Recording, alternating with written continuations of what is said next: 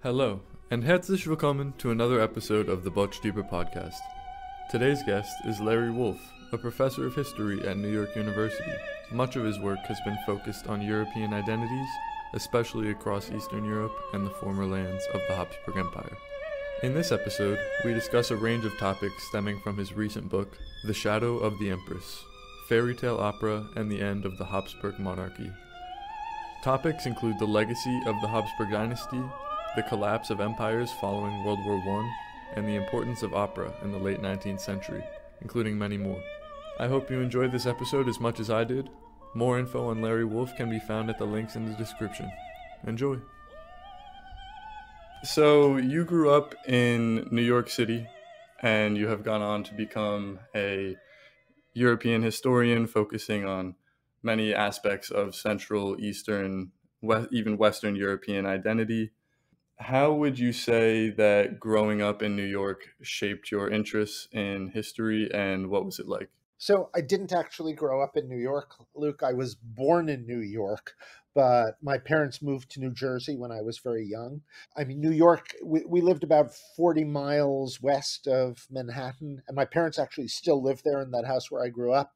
So I would say that New York was a very fascinating place for me, but it was not some place that I knew well or knew from the inside. Never lived in New York until 2006 when I came to NYU. In terms of shaping my interest in history, I would say that that's something that came later in my life when I went to college. But the proximity to New York was really important for my interest in opera. It was something that my parents really cared about, and for them, going into the city from New Jersey to go to the opera was a big deal, something they did regularly. They subscribed to the opera. They took it really seriously, and they took really seriously the idea that that their kids would be interested in opera. I was taken to the opera in New York for the first time when I was 6 years old. The opera to you is in part a connection to your family, but what about it appeals to you as an art form? So opera is for me, the most complete art form. That is to say, it combines drama, with music, with staging, and is moving to me because of the ways that it puts all of those pieces together. That's been true for me ever since I was a kid.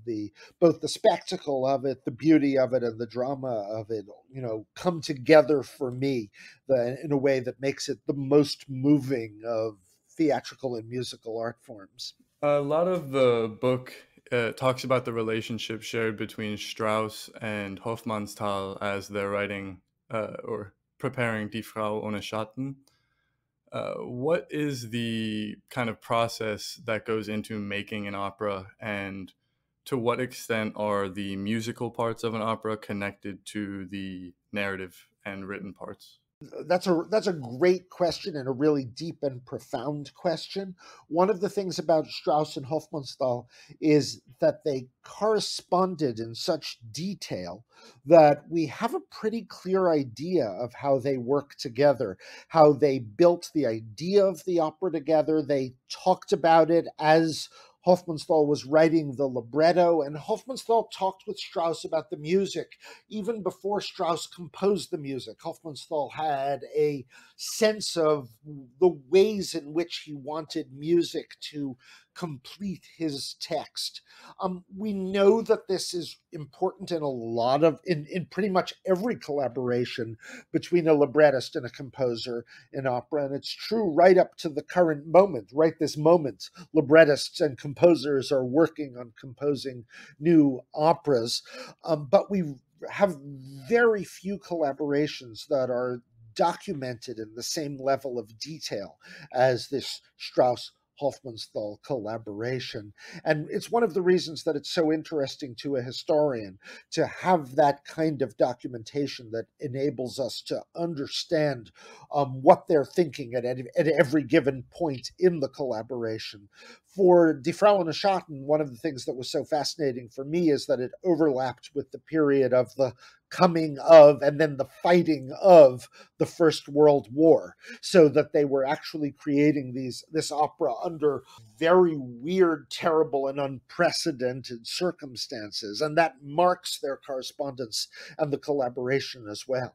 Could you kind of explain who the characters of Hugo von Hofmannsthal and Richard Strauss were and why they're important in the context of this era? So Richard Strauss is probably the German composer who is most important in German music in the post-Wagnerian generation. Wagner dies at the beginning. Wagner is the great titan of romantic German music, and especially romantic German opera. Wagner composes almost exclusively opera.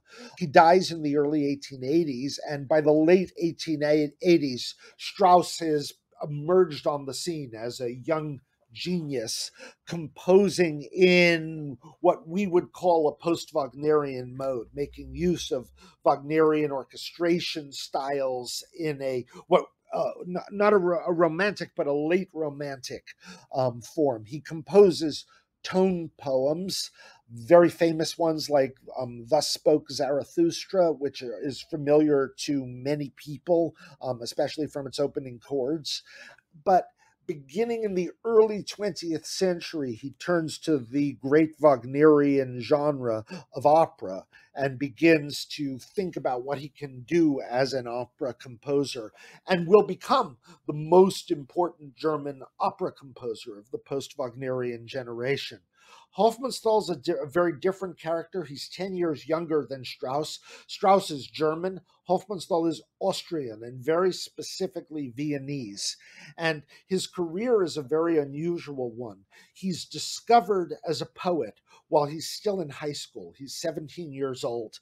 And the verses that he's writing, people felt then, and people would probably still agree, German literary critics, among the greatest lyric poetry in the German language for the late 19th, early 20th century, which is really extraordinary to think of a high school student writing poetry at that level. He's some kind of very precocious genius, and perhaps like many precocious geniuses, undergoes a writer's crisis, a crisis of creativity in his 20s, rethinks his life, gives up writing lyric poetry, and turns to drama, which brings him into the world of libretti. Strauss discovers his dramatic writing, and they initiate a collaboration together. Strauss, in some ways, the more powerful and forceful personality. Hofmannsthal younger, more reserved, a little more nervous about what he's doing as a librettist. But it turns out to be a really beautiful match in which they understand each other very well, and each one pushes the other to do a more complicated, more interesting work, so that the collaboration is really more than the sum of its parts. And much of the book is centered around how this specific piece by the two of them reflects the changes in society and in government that are happening at the time. How aware do you feel that the two were of the changes that were taking place around them? And kind of what were the flashpoints of the change from empire to a more national system at the turn of the 19th and 20th centuries? Clearly, it would have been impossible not to be very much aware of World War I, the most terrible war in European history to that point, taking place all around you, if you're Strauss or Hofmannsthal between 1914 and 1918. There's no way they could not be aware of that. Although one of the things we can see in the correspondence is the ways in which they try to take a certain kind of refuge in their work. Perhaps Strauss especially, because Hofmannsthal is actually more explicitly engaged in the war effort. He's working for the Austrian War Ministry. He's writing official essays on behalf of the Austrian government during this period, what we would call wartime propaganda. So he's very involved in a very explicit way in the the ongoing war. Though at the same time, the work that he's doing with Strauss is a little bit of an escape from that, a little bit of a refuge from that, but certainly marked by the ongoing war. In terms of a world being transformed, what's most interesting to me in writing about this opera is it's an opera about imaginary fairy tale emperor and empress. And what Hofmannsthal and Strauss would have been very well aware of when they started on this project in 1911 is that they lived in a world of emperors and empresses. There was an emperor in Vienna, there was an emperor in Berlin. Strauss was German, Hofmannsthal was Austrian. Both of them were born as subjects of emperors. Neither of them would die as the subject of an emperor because the empires were abolished in the interim at the end of World War I. And again, that's something that they had to be aware of. The political structures in which they were born, had grown up, had developed as artists were both endangered over the course of the war and then radically abolished at the end of the war. And for this particular opera, that's very significant because an opera about emperors and empresses becomes something very different when it's produced in a world where emperors and empresses no longer exist as political figures. Another key figure that you follow throughout the book is Empress Zita, the final empress of the Austro-Hungarian Empire. How does she fit into this story, and why is she such a crucial figure?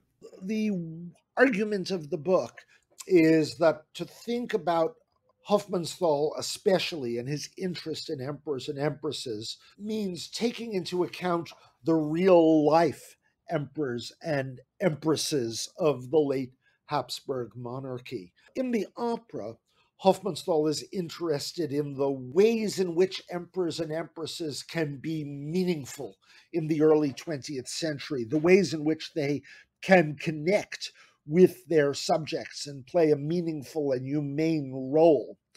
Karl and Zita, as the last Habsburg emperor and empress, peculiarly corresponds to these imaginary fairy tale figures Hofmannsthal is writing about.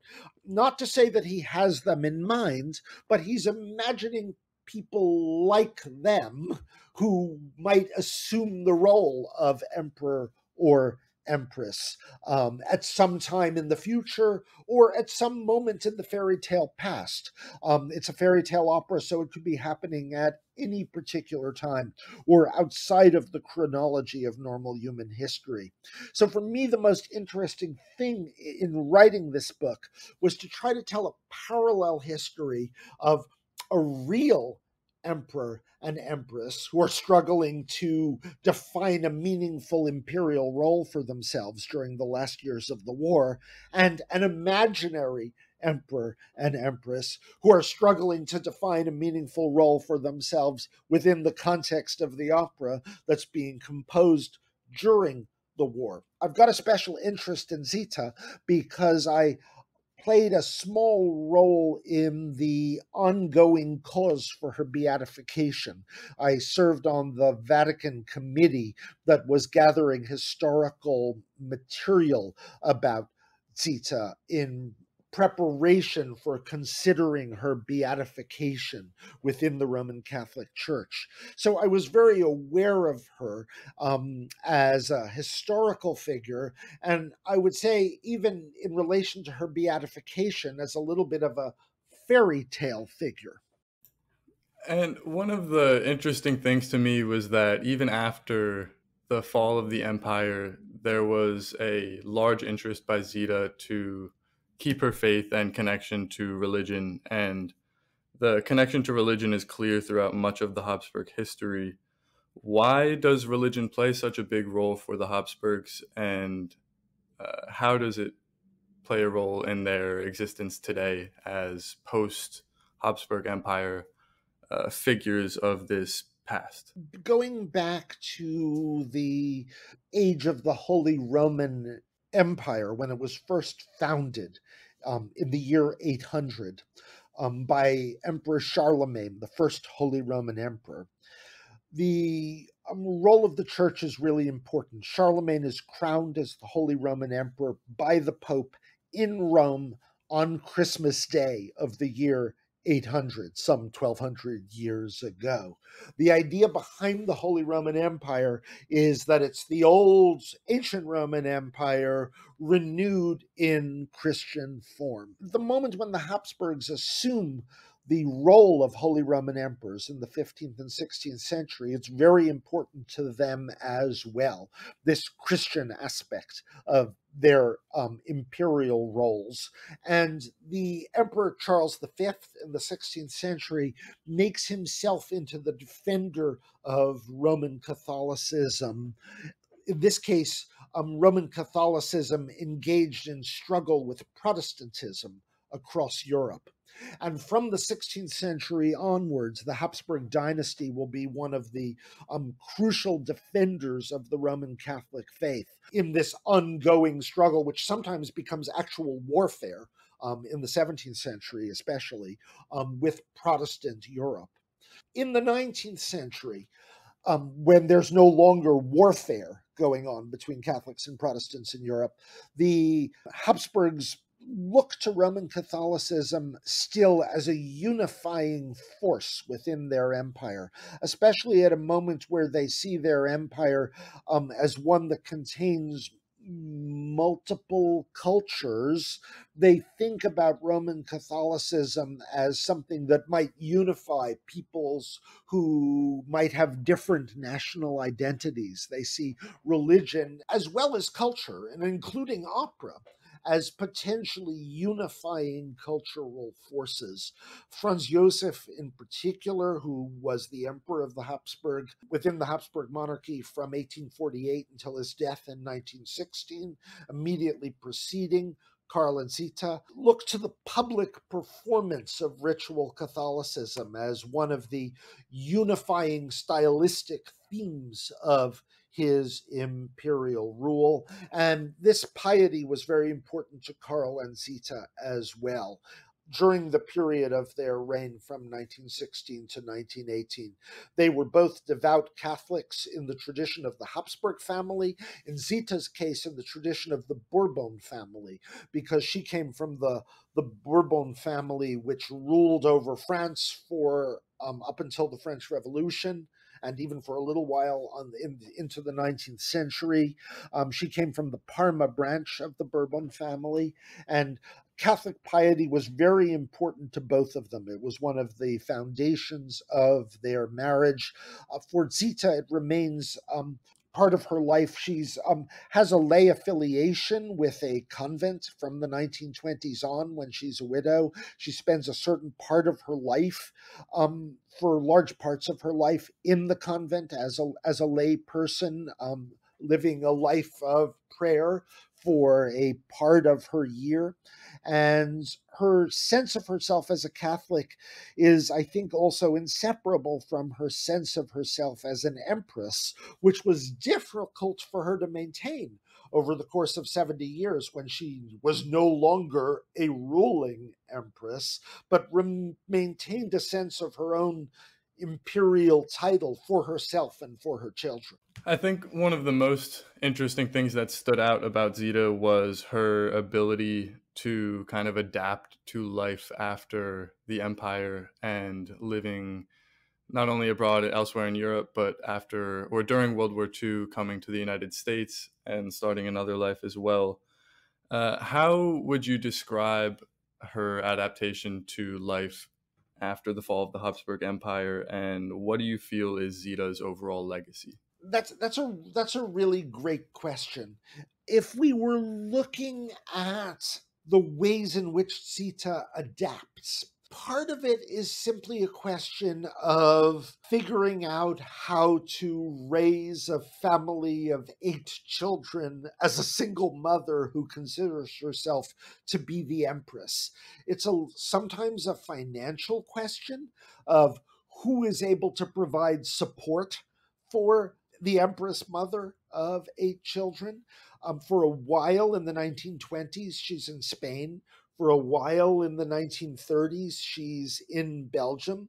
She is someone who is both able to adapt to different circumstances, but in a certain sense, never adapts. That is to say, never quite adapts to a modern world in which she is not the empress. I show you in the book where she signs her alien registration card upon emigrating to the United States. I have a copy of it that I found in the American archives when I was doing this work for the beatification cause. She signs her name, Zita, Empress of Austria, Queen of Hungary. She always thinks of herself that way. When asked many years later, did she really think that she was still the Empress of Austria 50 years after she was no longer the Empress? She said, she's supposed to have replied, "Man ist, was man ist. You are what you are." And so, in a certain sense, no internal adaptation is ever made, even as in certain external ways she has to adjust to living in new situations, dealing with new political realities, a post-imperial Europe, then a Nazi Europe from which she flees, then a wartime situation in which she sees perhaps misguidedly new possibilities for the Habsburg family, and then a long post-war period in Europe where she actually doesn't return to Austria until the 1980s because she's unwilling to renounce the idea of herself as the empress. How would you say that the Habsburg idea or that the Habsburgs are held in regard by public in Central and Eastern Europe today? And it seems that they're viewed more fondly, but at times it can also be this harsh criticism of monarchical power. Where do you find that the opinion lies? Great question, and connects to the question you asked me before, which I didn't actually properly answer about Zita's legacy. Um, so here's what I'd say about this. Um, by the time Zita dies in 1989, most people were surprised to learn that she was still alive. I can remember people saying to me, "But didn't she die decades ago?" There she was, still alive at 96. And if I were to say what she meant, what her legacy was at that moment, and there was a mass funeral for her in Vienna. Tens of thousands of people came to the funeral in Vienna when it took place. We're there in the streets of the city. We're there in the streets of the city to mark the occasion of her funeral in 1989. I would say the legacy is not so much as political as nostalgic, in the sense that Zita connects us to the world of our grandparents. Zita connects me to the world of my grandparents. My grandparents were Zita's subjects when she was the empress between 1916 and 1918 in Austria-Hungary. And that's true for a lot of American immigrant families, but it's also obviously true for people who live in the former lands of the Habsburg monarchy, who live today in Austria, Czech Republic, parts of Poland, Slovenia, Croatia, Hungary. The Habsburg family in 1989 would have connected them to the world of their grandparents. Today, it would connect them probably to the world of their great grandparents. And that means different things to different peoples. For people in Western Ukraine today, the Habsburg world of their great grandparents is a reminder that they were always connected to Vienna and to Europe, never connected to Moscow. That's something that's patriotically meaningful to people who live in Western Ukraine. And immediately after Ukrainian independence in 1991, you saw Habsburg memorabilia going up on the walls as a reminder of that connection. And I think it's meaningful in different ways, in different parts of the post-Habsburg successor states today. In most cases, it's really not about political nostalgia for recreating a monarchy. I think that those would be, very small segments of the population today who would be interested in recreating a monarchy. But I think there are many peoples who look with either sympathy or fondness on the world of their grandparents or their great grandparents. And there have been many moments in the later 20th century when people have come to a reappraisal of their feelings about the Habsburg monarchy, say during the periods of communist rule in Hungary, Czechoslovakia, Poland, Yugoslavia, during the Cold War. There were peoples who might have looked with some sympathy on the Habsburg world that was lost after the First World War. It's interesting because in many of your former publications, you discuss the idea of Eastern versus Western European identity and how those identities were created and shifted over time. How do you feel that the Habsburg family and the Habsburg Empire fit into that overall story of Eastern and Western Europe? And to what extent does the idea of a Central Europe even play a role in that? I would say that the Habsburg monarchy back in the 18th century would have crossed the territories that we think of as being East and West. And there are even moments where you can, read that in the texts of the late 18th century. There's a great text in which Mozart travels from Vienna to Prague in 1787 and makes up funny nonsense names for himself, his friends, and his family because he's hearing a Slavic language as he travels. It's a language he doesn't understand. Mozart is someone who's governed by his ear, and the sound of a strange language encourages him to imagine new fantasy identities for himself and his traveling friends on the road from Vienna to Prague. From Vienna to Prague, I should say, is a travel road that moves you very slightly to the west. But for Mozart, it's a journey into Eastern Europe in which he acquires a new identity. He says, I am Punky TTT, making up a new name for himself.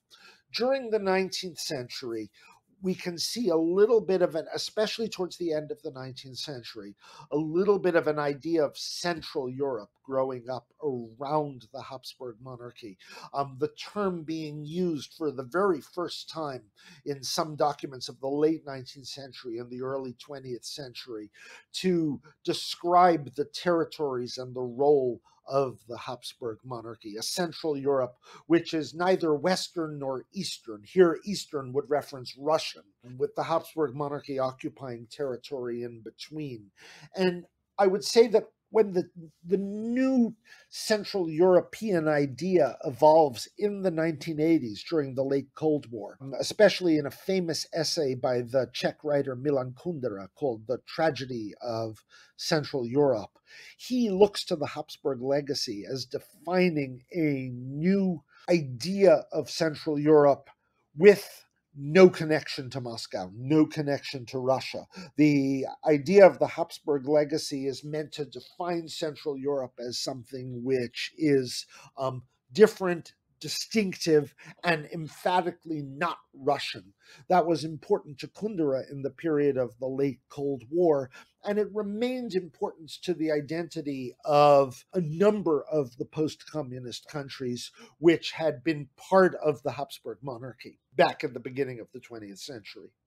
I feel like the term colonialism is rarely used while discussing purely European politics or history, but to what extent do you feel that colonial ideologies being imposed to various colonies to create a sense of civilized society or civilized culture, as it was called, how does that compare to the identification of an Eastern European identity, which was very often seen as backward or needing of catching up to the civilized Western European identity at the time? So I think that for many people in Vienna especially, there is a civilization idea of imperial rule in which the eastern lands of the Habsburg monarchy learn about civilization from Vienna and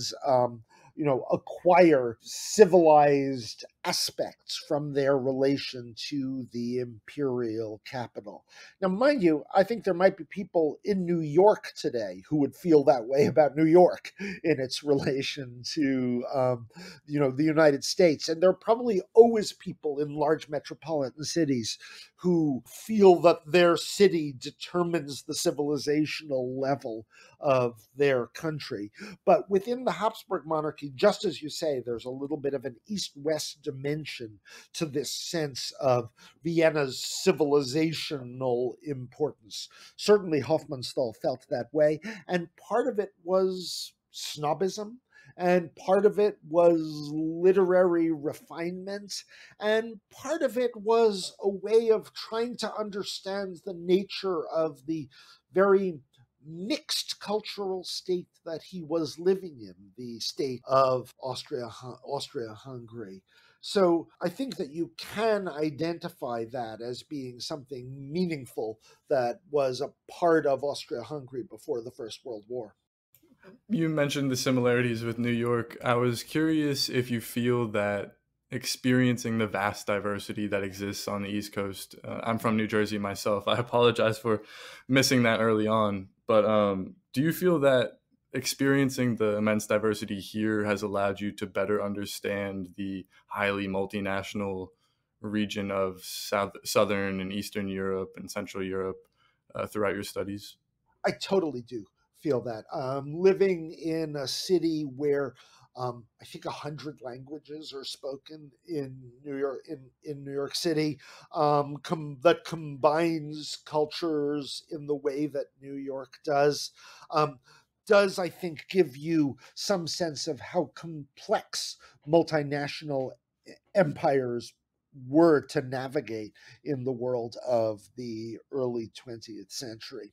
One of the things to keep in mind about New York is that it's a little bit of a Habsburg successor state itself. That is to say, there was a very large emigration out of the Habsburg monarchy that ended up in New York, as in many parts of the United States.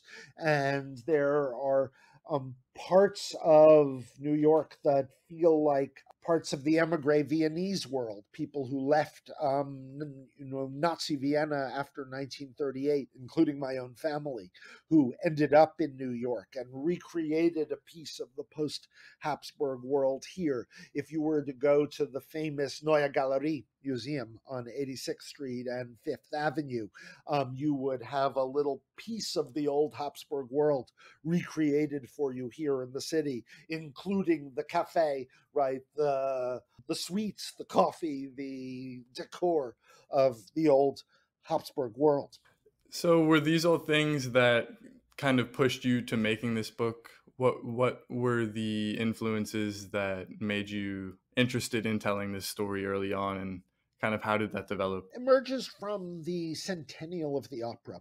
I began thinking about this in 2019, which was the year of the centennial of Die Frau Ohne Schatten. I went to Vienna for the performance of the centennial production. I wrote about it, and I began to think about it in relation to Zita, who, as I've mentioned to you, was also a separate part of my life through my work on the Beatification Historical Committee.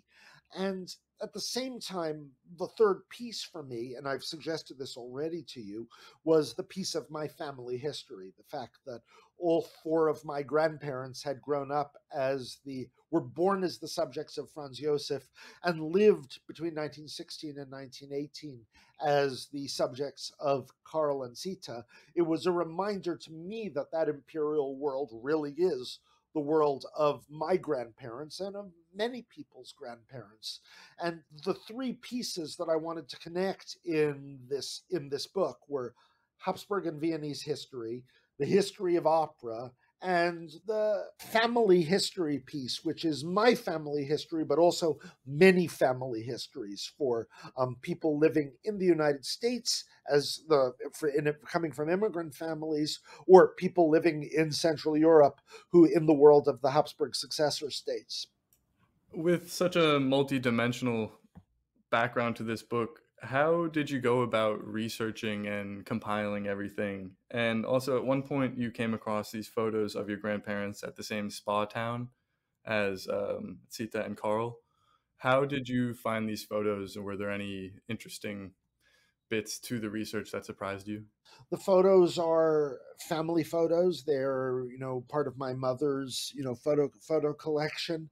I was actually surprised when I saw that photo of not my grandparents, those are my great grandparents in that photo of the spa town of Franzensbad, or Františkova Lazia. It's in the Czech Republic today. I was surprised to see, I turned it over and saw on the back Franzensbad, that it was coming out of that same spa town where Karl and Zita began their romance in the early 20th century. And it was a reminder of the ways that emperors and subjects were connected through the territorial spaces of the empire in the early 20th century. So the photos come out of my mother's photo box and photo album. They're family photos that she's had, with her, since her parents' death. I was a little surprised by some of the things I found in Zita's FBI file, for instance, when and I didn't write about this. I wrote about this a little bit in the book, but there were people who were disconcerted by Zita in America in the 1940s during wartime, who were concerned about her claims to rule over the countries of Central Europe, some of which we were thinking of as potential friendly connections in the war effort because they were occupied and oppressed by Nazi Germany. And when the Habsburgs began to try to form an Austrian battalion in the United States during the Second World War, this was, concerning to some people who contacted the FBI about it. So there was more, suspicion and concern around Zita than I would have predicted if you look at the FBI file, which would be, say, one piece of the archival work. I was, again, a little surprised when I came across the immigration documents by how firmly Zita clung to her titles in her immigrant status in the United States. Writing the book was actually the question of materials was a complicated one for me. I was writing this book during the pandemic. It was, my pandemic project. It was part of what I was doing to try to stay sane during the worst part of the pandemic in 2020. And I was using materials that I either had on my laptop that I had already collected, or that I could carry around with me in books in a suitcase as I moved from place to place during the pandemic, but didn't have a lot of access to the wider world during that period. It was a little bit of project that I carried around with me on a laptop during a very stressful and difficult period in all of our lives. In the dedications page of your book, which you dedicate to your daughter Josephine, you also list 3 quotes by Napoleon Bonaparte, and they're brief, so I was going to read them really quick for those listening. They are, "Nothing is more difficult and therefore more precious than the ability to decide. Never interrupt an enemy who is in the process of making an error. And finally, glory is short-lived, but obscurity lives forever." What do these 3 quotes mean to you, and do they have any significance in regard to the book? They're quotes that are meant to be reflections on what it means to be an emperor, which is its significance for the book. Put it on the dedication page because my daughter happens to have a Napoleonic imperial name, that is to say, the same name as Napoleon's Empress Josephine. So I thought she would like that. in terms of the reference to the book, they're references to trying to think in a pragmatic way about it, what it would mean to be an imperial figure in a modern age. Zita herself would have had no patience for Napoleon, whom she would have regarded as an upstart, someone who had made himself emperor as opposed to a legitimate emperor or empress that would be herself or her husband Karl. But I thought that Napoleon's imperial reflections were interesting in relation to thinking through what it means to be an emperor. How do you feel that emperors of the era compare to autocratic leaders and dictators of today? So I think there's no comparison between the emperors of the late Habsburg monarchy and autocratic figures or dictators today. Franz Joseph, the Habsburg monarch, in the late 19th century, was a constitutional monarch who's from 1867 until his death in 1916.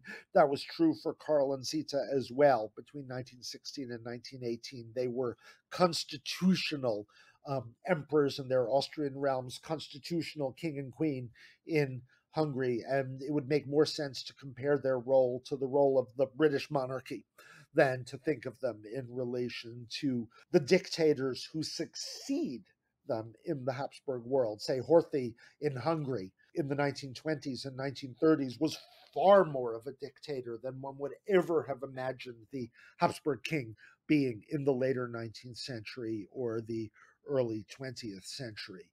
If you go back to earlier centuries, obviously 16th, 17th, 18th century, kings and emperors have much greater authority, but that would not only be in the Habsburg monarchy, that would be all over Europe.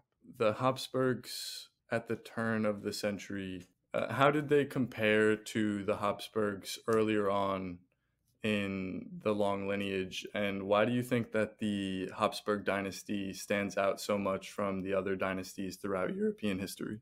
So the Habsburgs, in the late 19th and early 20th century, are different from their ancestors because they govern constitutionally.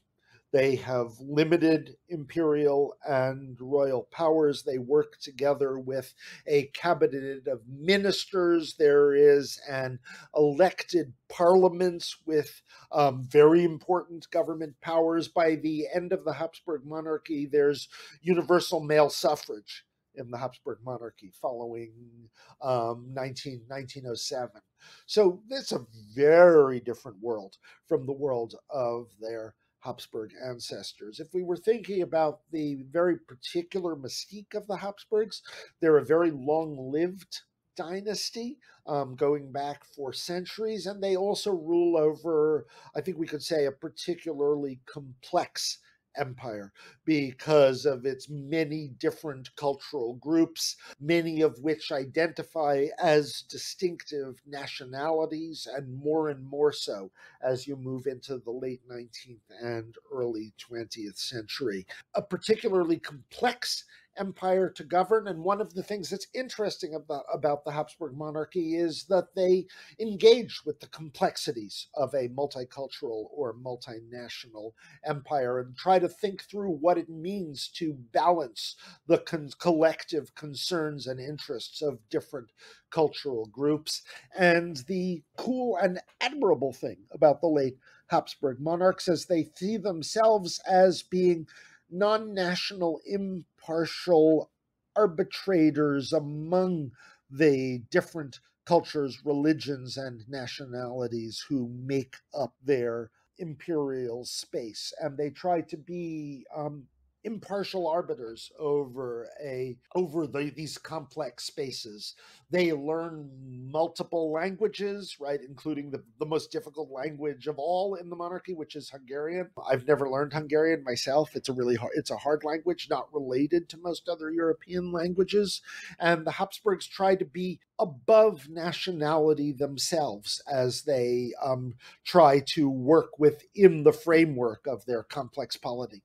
What lessons from the book and also just generally from the fall of the Habsburg Empire and the transition to a more modern system do you feel are the most important for readers to take away or are the most relevant to our present day society? I think that the lessons for present day society are probably in some ways close to the lessons that a historian has to take away from the study of the late Habsburg monarchy. To not be too quick to judge that monarchy, to take seriously its efforts to engage with the problems that it faced, to understand the ways in which monarchies and empires were trying to adjust to a modern world in the early 20th century. I wrote a book about Woodrow Wilson and Eastern Europe before I wrote this book on The Shadow of the Empress. And there's a Wilsonian moment following the World War One, where perhaps spearheaded by Wilson, lots of people believe that the abolition of empires is the hallmark of modern political development and the ideal solution to the political issues of Central Europe, the replacement of empires with national states. I think that within a generation, people were already nervous about and critical of the Wilsonian solution to the imperial issues of Central Europe. That is to say, the national states have problems of their own. National states could evolve into dictatorships. National states could be very intolerant of national minorities. National states could become the victims, small national states could become the victims of larger political forms, like Nazi Germany, for instance, in the period leading up to and during the Second World War, and the Soviet Union following the Second World War. So I think that we should be cautious in our appraisal of national states as the ideal solution to political problems. And it's one of the things that takes us back to the Habsburgs and their determination in the late 19th century and the early 20th century to be to try to be above nationality, to try to transcend nationality. And it's one of the things that I think is worth keeping in mind for thinking about politics today, that most political states involve many different cultural groups and almost inevitably involve cultural minorities, and that national states have to be particularly sensitive to the situation and concerns of their minority groups. Earlier, you had mentioned that you're very involved in the process of Empress Zita's beatification. I was curious what that process is like, what it symbolizes, and how you kind of got involved with it.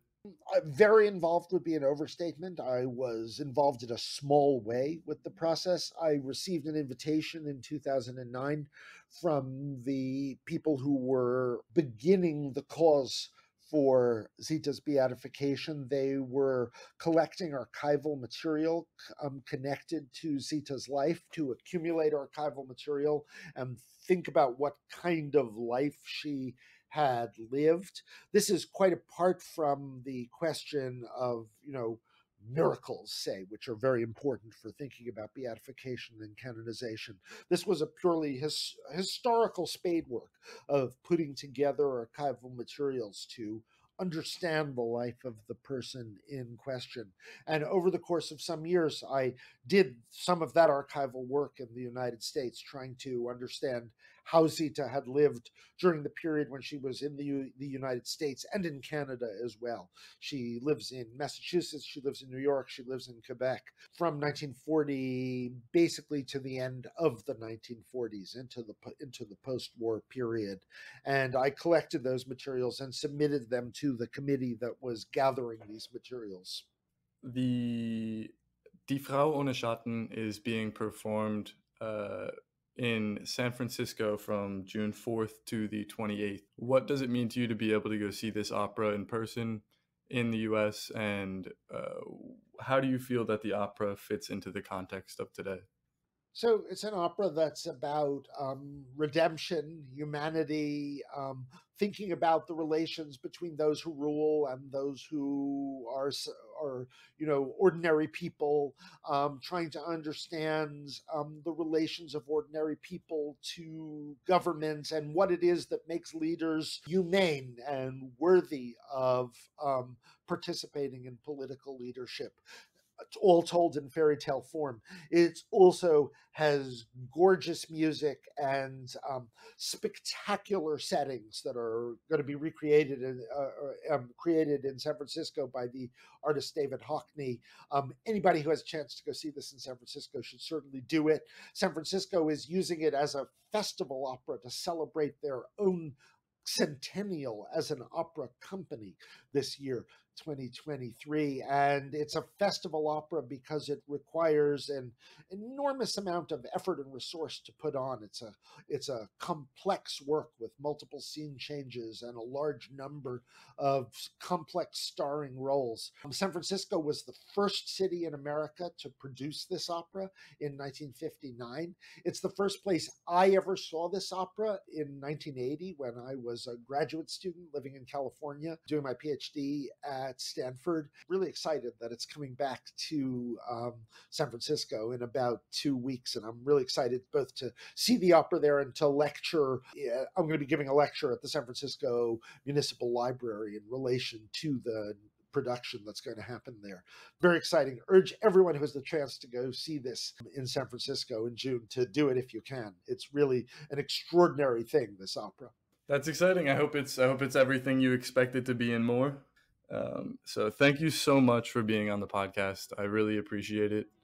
The book was so interesting to read, especially as someone who is not very familiar with opera, as I said. And I hope that you enjoyed being on. Thanks. Really appreciate your thoughtful questions. They were great.